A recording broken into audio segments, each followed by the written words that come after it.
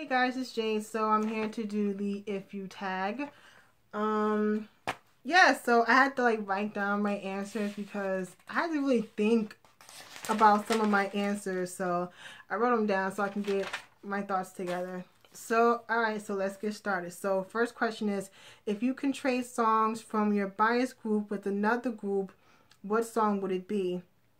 And I decided to pick BAP's One Shot and BTS's Dope.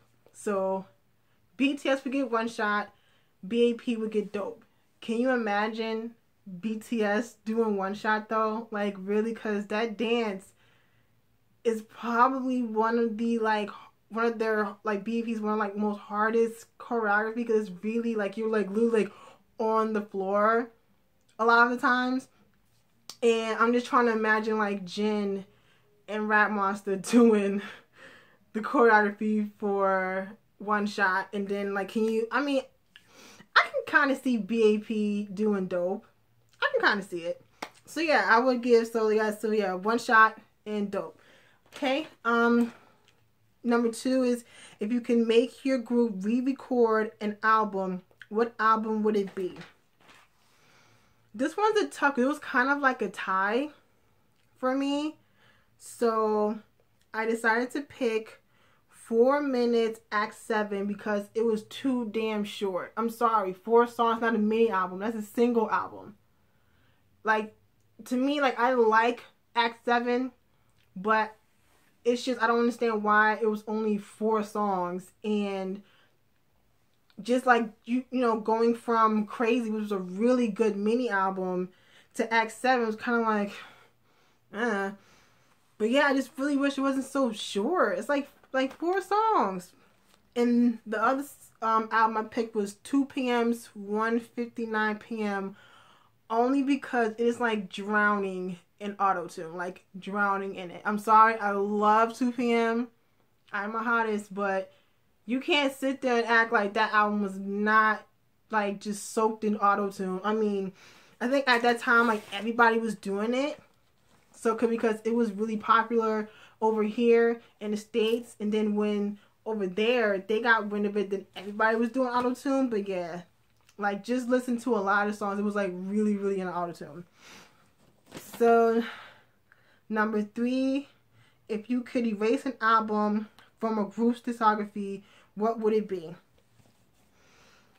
I would pick BAP's Unplugged 2014, only because it's just if you're going through the entire discography, that album just doesn't fit. It was something left. I know they did it right after First Sensibility, but just going from Warrior to One Shot and, you know, First Sensibility, and then they did that, and it just seems a little left. It just didn't seem to fit their sound really.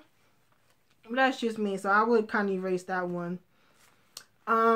Number 4, if you can have a K-pop group do a Korean cover of a Western song, what song would it be? So I picked Mamamoo, and I would have them cover Little Mix's DNA. I am a huge fan of Little Mix. I watched their season when they're on the X Factor. I really like Little Mix, and DNA is my favorite song from them. And knowing that Mamamoo, they have everybody knows that their vocals is insane, and so is Little Mix. So just seeing, because can you imagine Mamamoo doing DNA? If you haven't listened to DNA, I would go check it out, but more so check out the acoustic version of it. It's really, really good. So I would really like to see, if there was to happen, to see Mamamoo cover DNA by Little Mix. Okay, number 5. Number 5 right here. Yeah, if you can take a group from one label and put them on another, what label and what group?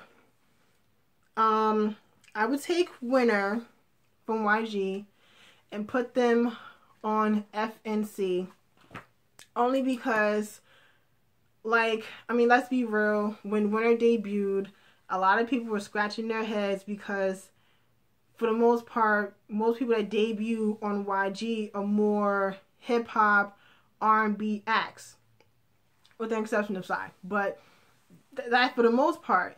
And I love Winner, I really do. But I just feel like, let's be real, why they can do better than YG, because YG be tripping these days.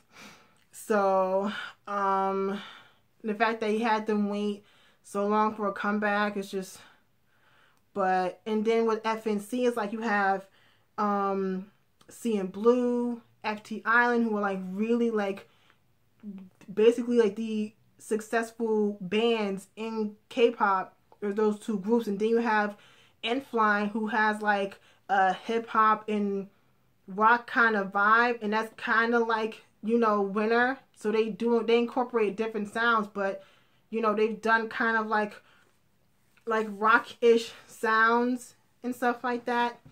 So I can see Winner on FNC. Okay, number 6. If you can make your own group, who would you have in the following position? So there's 2 lead vocals, 1 rapper, 1 maknae, 1 leader, 1 dancer, and a visual. So for vocals, I picked Luna from FX and Changmin from TVXQ because, duh. And I kind of feel like before Sulli left, like Luna kind of didn't really have much of a chance to shine. But, you know, I mean, obviously I really, you know, I like Sulli, but let's be real here. But you can definitely, you know, see Luna shining more with 4 walls. And Changmin because it's Changmin from TVXQ. Duh. Rapper, I kind of went a little left, and I went with Yubin from Wonder Girls because she's one of my favorite female rappers. Leader, I picked Jungkook because I think he's a really good leader. I honestly think he's like one of like the best leaders in K-pop. Dancer, I picked Minzy because Minzy's one hell of a dancer. Visuals, I picked, that one was tough, but I picked Hongbin from VIXX because, have you seen Hongbin? And maknae, I picked Jungkook from BTS. So yeah, I want to kind of just like not have it like all guys or all females. So I tried to have, you know, a pretty decent amount of males and females in the group. Okay. Number 7. If you could bring back a group that disbanded, who would it be? C-Clown. I know y'all like, really? But I really loved C-Clown. And I'm kind of mad that they really didn't get much of an opportunity to like showcase what they, you know, what they can do. Like, part of me was really hoping that they would pull like a EXID, where like, you know, for a long time people was like, where are they at, and then it came out with Up and Down, they blew up. I was hoping the same would be for C-Clown. Unfortunately, it didn't happen. But if that was an opportunity for them to come back, I would really love C-Clown to come back because I really like them. They were like one of my favorite groups. Next is number 8. If you can have any international artist perform with the group or solo artist, who would you be? Now, this is going to be another like who. There's a group called Neon Jungle. They're from the UK. So there's 4 girls. They all sing, but there's also 2 girls that rap. So same with 21. You know, CL Minzy rap, but they also sing.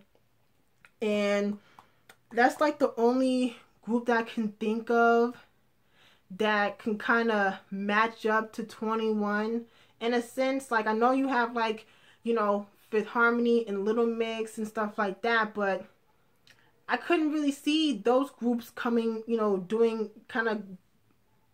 something with 21, kind of like, you know, I'm trying to word it right, but you know what I mean, trying to, you know, it just makes sense because those two are like really like strong groups. Like if you don't know who I'm talking about, just YouTube Neon Jungle.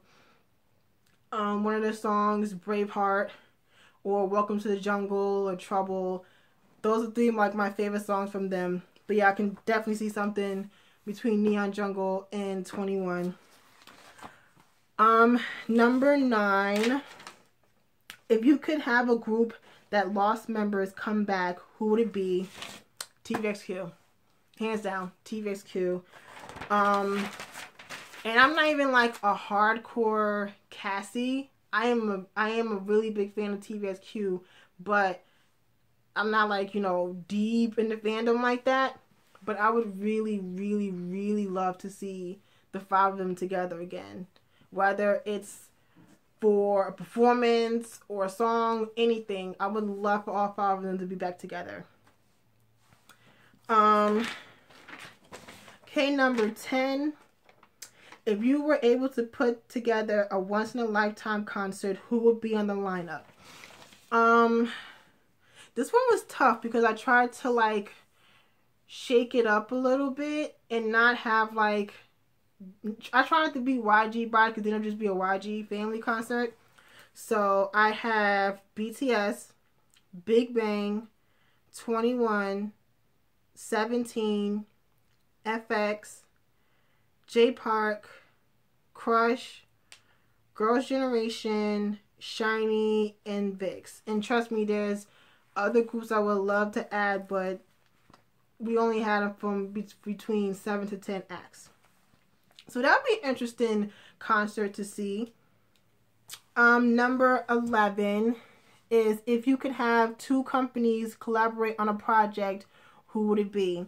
So I picked JYP and YG because I know they do. I know that they're really close. And I would love to see like, let's see, like iKON and TWICE do something. Maybe Winner and Day6, 2PM and 2NE1, Lehigh and 15 and I don't know, Taeyang and Jisoo, or like Wonder Bang can come back together. You know, that they haven't done to get anything together in like God knows how long. So like Big Bang and Wonder Girls, so that would be cool. Number 12 is if you can have 2 idols that dated but broke up on We Got Married, who would it be? Okay, I'm about to be really shady, but I would pick GD and Kiko. Now here's the thing, like, we know that they've been on and off for years, but they kind of pulled the Jay-Z and Beyonce. Like, they never officially said that they were dating, but we know they was dating. Hell, for all we know, they can be back together for all we know. But if that was in any luck, if that was to ever happen, I would love to see them 2 on the show. And, you know, I don't really keep up with, like, variety shows, but I would definitely watch that show if those 2 was on it. Number 13, if you can erase one idol scandal forever, who would it be and what scandal? And this was another one that was tough because there are quite a few idols that I like that has some scandals. But honestly, I decided to pick Daesung in his car accident. I feel like I'm about to be the mood down. But, but in all seriousness, just hearing about the accident when I got in Big Bang and hearing about the accident and hearing, like, the really mean and nasty, disgusting things people said about Daesung and that people still bring it up to this day really makes me mad. And even though we know it's an accident, and how it really affected him, he probably even since, like, ever since the accident, it's definitely affected him since. And I know that he said he contemplated suicide. Like, it got really bad. So, I mean, honestly, I know if that didn't happen, we pretty much wouldn't have Wings. We wouldn't really have the Alive album if it wasn't for Daesung's accident, or like GD Scandal, like Sungri Scandal. We wouldn't have the live album, but I just, if I really had it in my power to make the whole accident go away, I would. Because I don't want to see my Daesung go through that. Anyways, so enough with the sad shit. Okay, so last question, number 14. If you can swap members from one group with another, who would it be? This one's hard. So I decided to go with Jackson and Chanwoo from iKON. So I decided to change. Yeah, so like Jackson from GOT7, put him in iKON, and take Chanwoo from iKON, put him in GOT7. I kind of feel like Chanwoo will fit into GOT7 because like his personality and stuff like that. Not saying he doesn't fit in with iKON, but I think he would, you know, fit in with GOT7.